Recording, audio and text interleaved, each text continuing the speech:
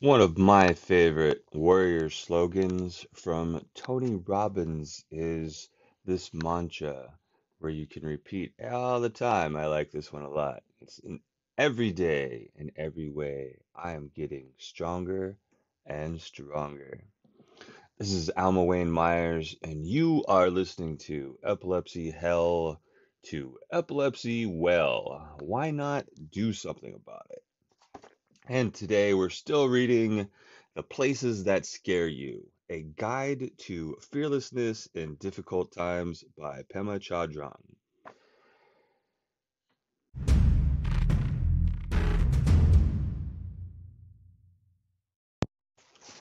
Chapter 5 Warrior Slogans. In all activities, train with slogans. Mind training slogan of Atisha.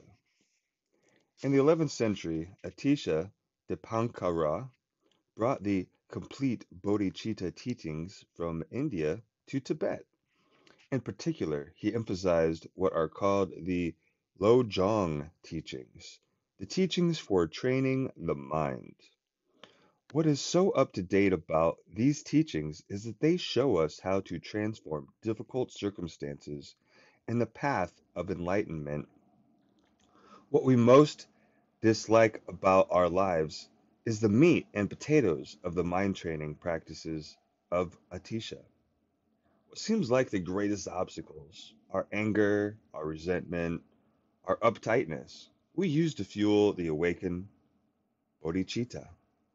For some time after the death of Atisha, these teachings were kept secret, passed on only to the close disciples. They did not become widely known again until the 12th century, when the Tibetan Geshe Chekawa organized them into 59 pithy slogans. These sayings are now known as the Lojong slogans, or the slogans of Atisha. Becoming familiar with these slogans and bringing them to mind throughout our lives is a valuable bodhicitta practice. Geshe Chekawa had a brother who was contemptuous of the Buddhist teachings and was always giving him a hard time. However, when many lepers who were studying with Chekawa became cured, his brother began to get very interested in what they were being taught. Hiding outside Chekawa's door, the irascible brother started listening to the teachings on using uncomfortable circumstances as the path. When Chekawa began to notice his brother becoming less irritable, more flexible, and more considerate, he realized that his brother must be listening to the mind training teachings and applying them. It was then that he decided to teach the Lojong slogans far more publicly. He figured that if he could help his brother, they could help anyone. Ordinarily, we are swept away by habitual momentum and don't interrupt our patterns even slightly.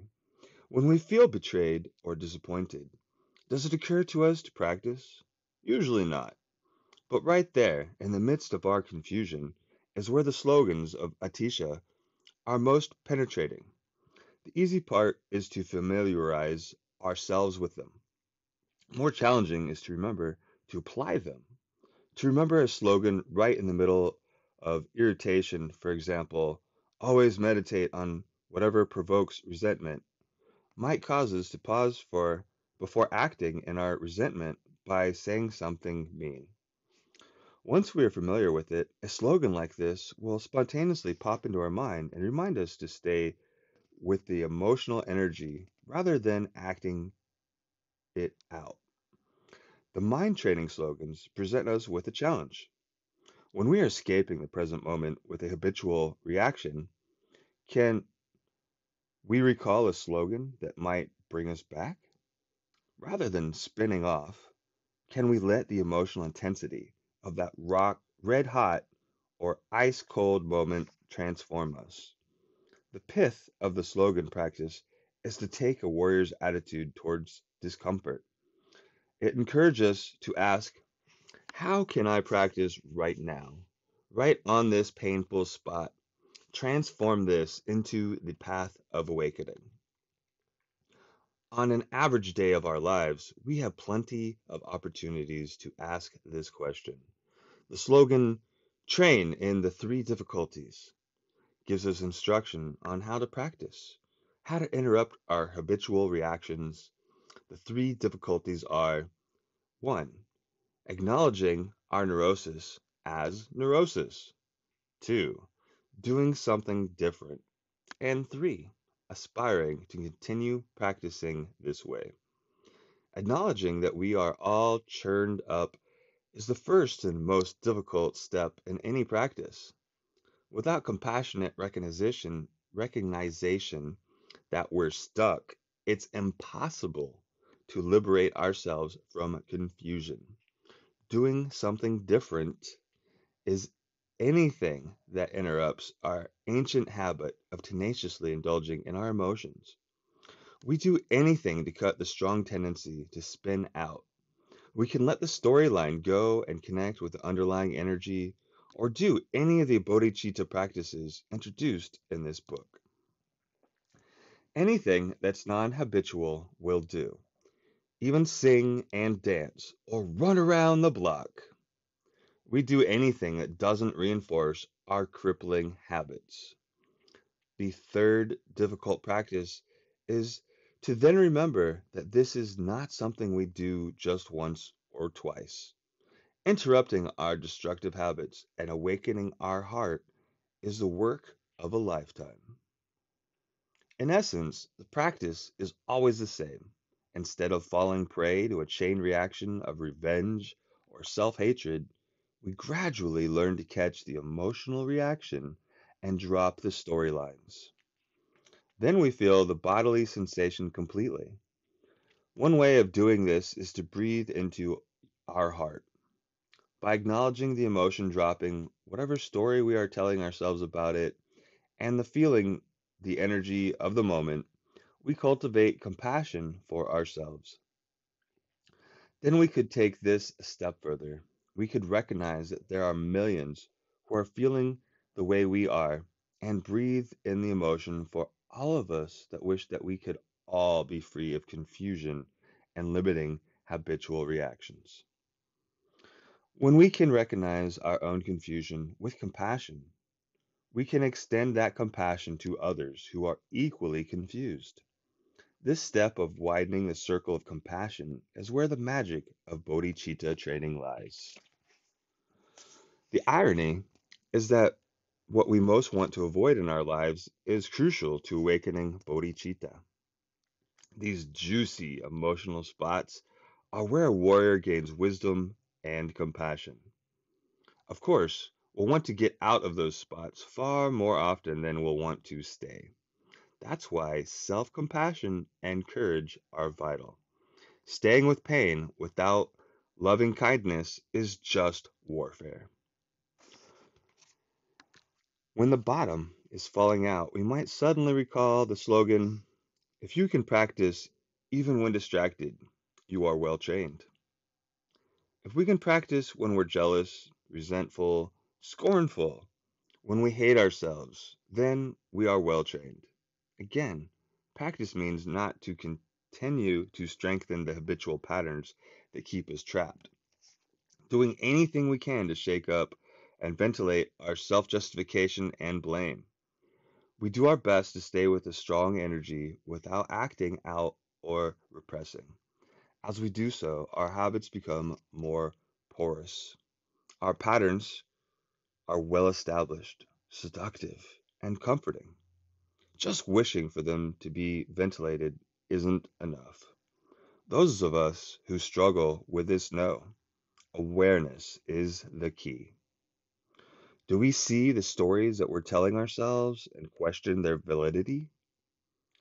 When we are distracted by a strong emotion, do we remember that it is our path?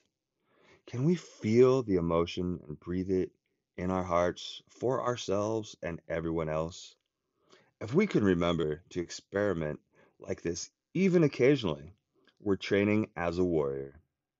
And when we can't practice, when distracted by but knowing that we can't, we are still training well. Never underestimate the power of compassionately recognizing what's going on. When we're feeling confused about our words and actions and about what does and doesn't not cause harm, out of nowhere, the slogan, "Of the two witnesses, hold the principal one," might arise. Of the two witnesses, self and other, we're the only one who knows the full truth about ourselves. Sometimes the way we see our ignorance is by getting feedback from the outside world. Others can be extremely helpful in showing us our blind spots, particularly if they cause us to wince. We'd be wise to pay attention to their insights and criticism. But ultimately, we are the ones who know what's happening in our hearts and minds. We're the only ones who hear our internal conversations, who know when we withdraw or feel inspired. When we begin to train, we see that we've been pretty ignorant about what we're doing. First, we see that we're rarely able to relax in the present moment. Second, we see that we've fabricated all kinds of strategies to avoid staying present, particularly when we're afraid that whatever's happening will hurt. We also see our strong belief that if only we could do everything right, we'd be able to find a safe, comfortable, and secure place to spend the rest of our lives. Growing up in the 50s, for a while, I believed that what I saw on television sitcoms was the typical family. They all got along, nobody got drunk or flew into a rage. There was never any real ugliness. Many of us watching thought, of course, that only our family was exception to the norm. The truth went unspoken in favor of this American dream. As we practice, we begin to know the difference between our fantasy and reality. The more steadfast we are with our experience, the more aware we become of when we start to tighten and retreat. When we are denigrating ourselves, do we know it? Do we understand where the desire to lash out at another is coming from? Do we aspire not to keep going down the same old self destructive road? Do we realize that the suffering we feel is shared by all beings? Do we have any longings for all of us to stop sowing the seeds of misery? Only the principal one knows the answers to these questions. We can't expect always to catch ourselves spinning off a habitual reaction, but as we begin to catch ourselves more frequently and work with interrupting our habitual patterns, we know that the bodhicitta training is seeping in. Our desire to help not just ourselves, but all sentient beings will slowly grow. So, in all activities, not just sometimes when things are going well or particularly bad, train with the bodhicitta slogans of Atisha. But remember, don't try to be the fastest. Abandon any hope of fruition and don't expect applause.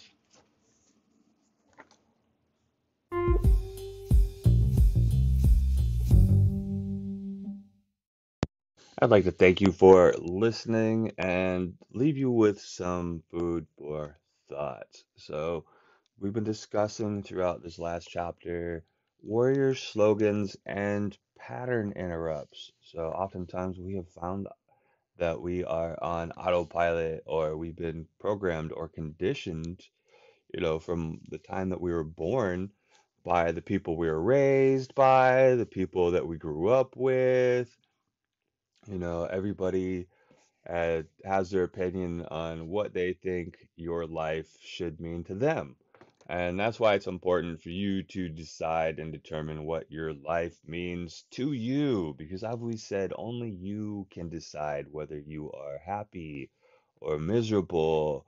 Only you can determine this on the inside. Nobody can tell you how you're supposed to be, feel, or act. We can only make recommendations about making better choices, about stopping the self destructive behavior and realizing that you don't want to be in a constant battle with yourself, that that is a never-ending war that leads to more unhappiness, more destructive behavior, more downward spiral, and the loss of whatever sanity is you might still be hanging on to. Because, man, it gets crazy trying to deal with so much stuff, so many people, places, things that aren't in alignment with what it is that you want or need for yourself.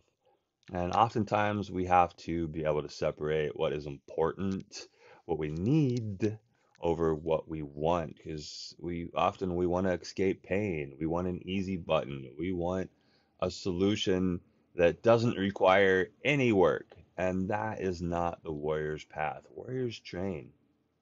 Warriors train. Max Army, we went to boot camp, basic training to get the basics of how to hold a rifle, how to shoot it, how to clean it, how to set up a tent, how to pull it down, how to work radios, how to work as a team, how to do what you're told, how to follow orders, how to walk together, how to be harmonious so that we can, act as a group and a team and actually accomplish the mission, the goals, like win wars, win battles, win fights, and come home the victor and that much stronger for the efforts that you put in.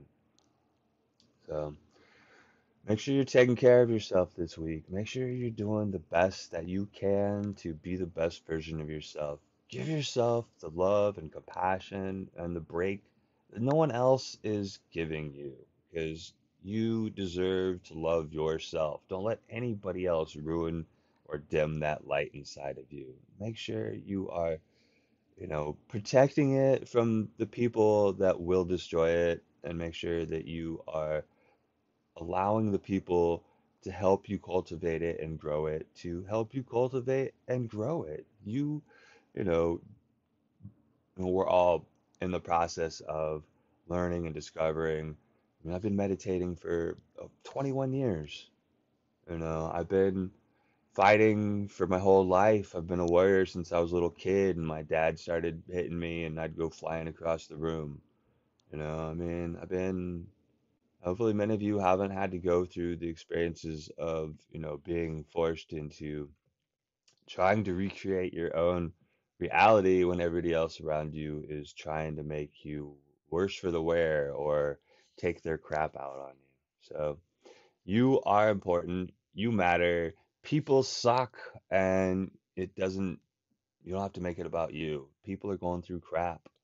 They don't know how to deal with their own problems. They have their own pattern interrupts that they need to discover and start doing something other than, the routines that we're conditioned either by our environments or ourselves. We decided that this is the best way to survive or protect ourselves or understand what's going on. So I challenge you to take a moment, take a deep breath, take a step back to try to become more aware of what your reactions are and just stop and pause and take a deep breath and understand that through these challenges, this is where we grow. So grow like the little lotus flower up out of the mud into this beautiful flower. Make sure you take care of yourself like you matter because you do.